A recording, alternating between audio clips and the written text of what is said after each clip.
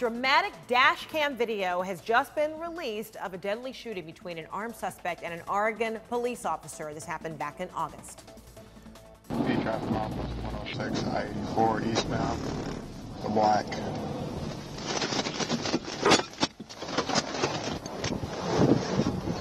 Please sit back in the car for me. You're speeding, but right now I need you to... Sir, get back in the car for me now.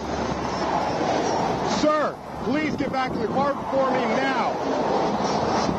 I told you you were speeding.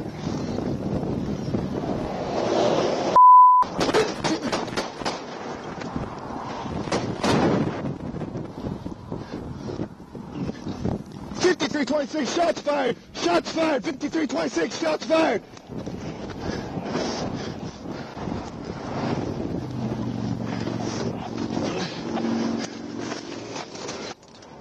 Wow, dramatic indeed. The suspect, as you saw right there, drove off, but was found about a half-mile later dead inside his car with a single gunshot to the chest. The officer was also shot, but did not suffer any serious injuries.